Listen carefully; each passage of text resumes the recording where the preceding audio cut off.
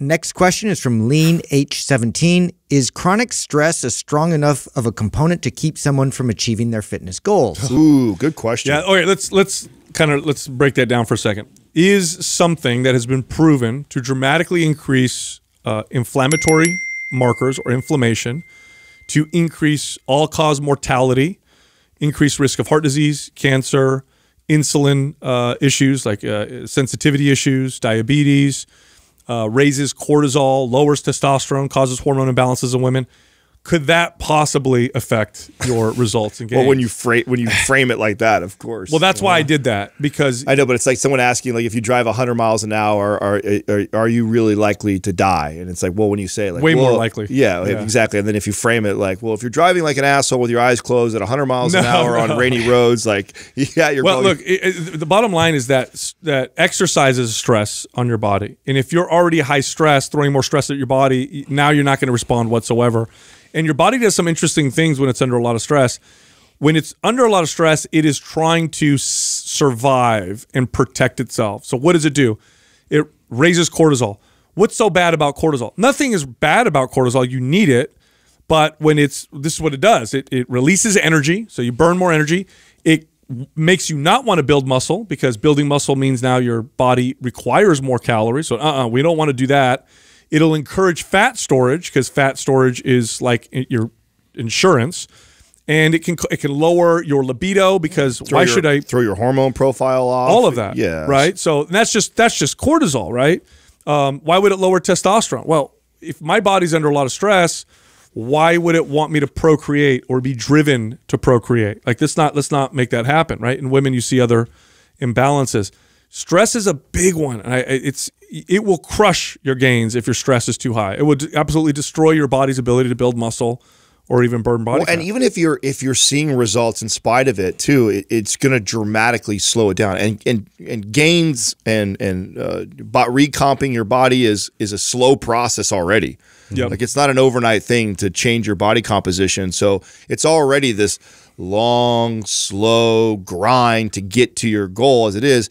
If you throw chronic stress on top of that, I mean, even just making it 10 or 20% worse is a lot. And that, I think, to be honest with you, I think chronic stress is probably one of the main culprits that causes people to quit, because they feel like they're doing the right things because they're reducing calories and they're training their body really hard, but then they're not seeing the results. Yeah. They're not getting the return on their investment. They feel like they're putting all this work in, but what they don't realize is they already have so much chronic stress in their life, and they don't recognize that the way they exercise is also considered a stress, and the one they're probably choosing is like the worst type of stress for their body, considering all the other things they're stressing. And so here they are putting in all this work. And I know there's somebody listening right now that could totally relate to this.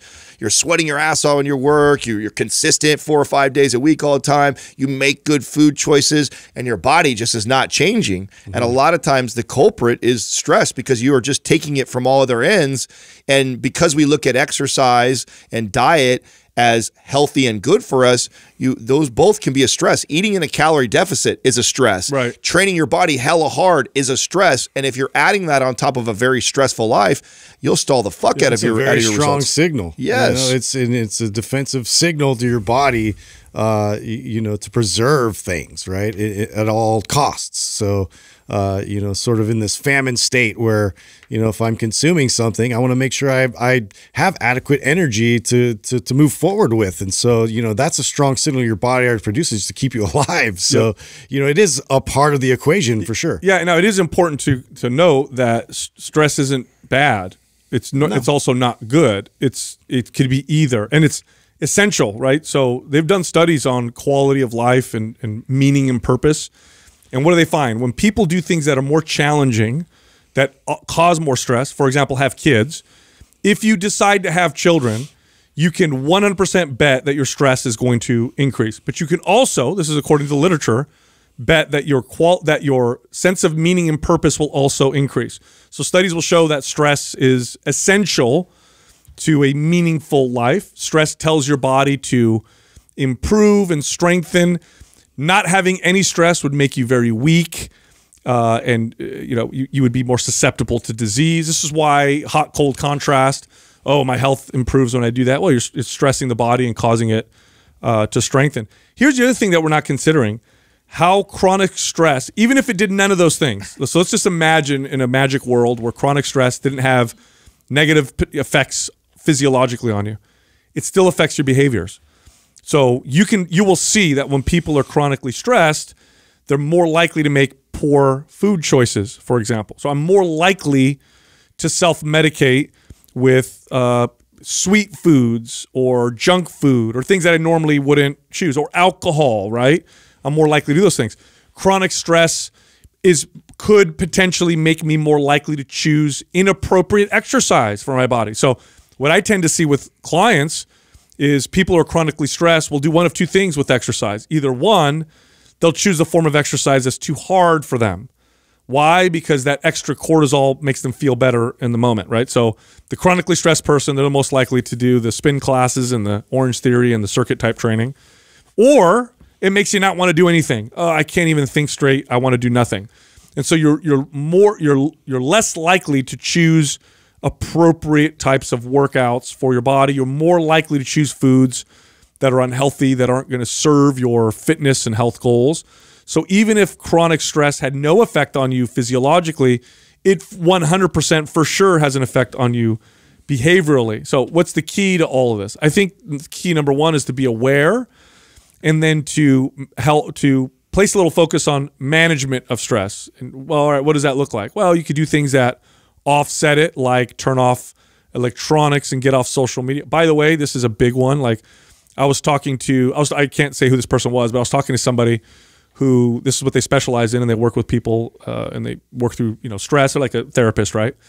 And they said one of the number one things they do when they work with people who have lots of anxiety and stress, it's an easy first step is he says, I tell people to not go on social media and not watch the news just for a couple weeks, just to see how you feel. So that's one stress management strategy. Another one is gratitude.